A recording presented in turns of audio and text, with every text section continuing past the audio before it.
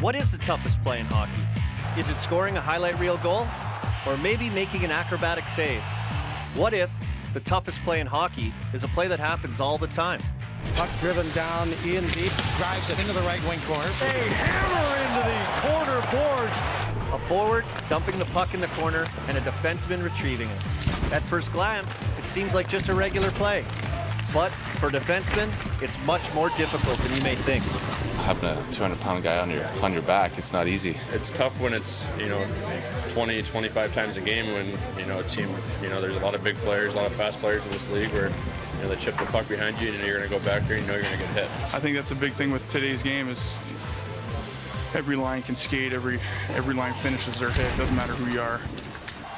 So we know that it isn't an easy play to make, but how do you make that play correctly? In perfect world, you turn, you get first to the puck, you double check your shoulders, but sometimes you don't have time. Like I said, you got a guy flying down and breathing down your neck. It's just trying to get there as quick as possible, take a little quick peek, but sometimes it doesn't happen either. It's just we play with instinct sometimes, and a lot of talk from your teammates that helps a lot. We learn as kids to look behind you, check your shoulder, and try to figure out where everyone is behind you. Just trying your best to make the right play. It's a quick decision, and sometimes it's not the right one, but just try to make the right one more than the wrong one. It's not just the blue liners that have to think on their feet.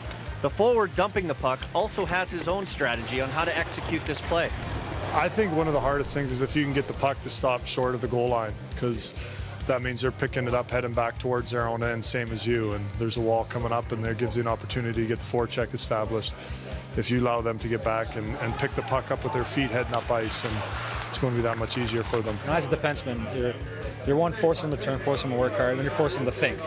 He's got to think, am I going to get killed here? Do I have to protect myself?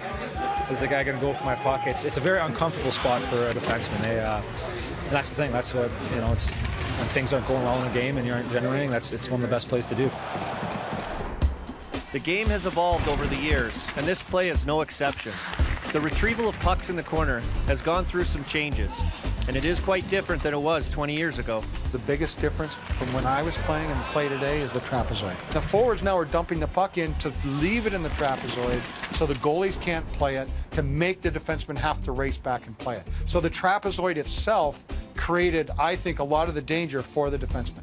It was definitely different for us when we played than it is today, because when we played, you were allowed to hook. So a lot of times you'd be going in a corner and I would try to get a step on the guy, and then you felt the hook, and then the D would tie you up, and then so if you could get at least your hands free, you knew you were going to get hit, and you just try to make your play as you were taking the hit.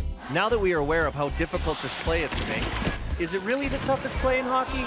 Yeah, for the D-man, it's definitely up there. I mean, a lot of times you got big guys barreling down on you, and you got to make a smart play. Sometimes it's just eating the puck if you don't have a play and then not giving it away to the other team. You're going fast and you're going into an object that's not moving, so there's obviously potential for injury or disaster, whatever you want to call it. Yeah, I think so, because you have your back turned to the play. I mean, you can turn your head as much as you can, but you don't have eyes behind your head, so it's kind of tough to see everything. And with the pressure coming down and knowing that someone can really hurt you if he wants to, I think that's the toughest play for sure.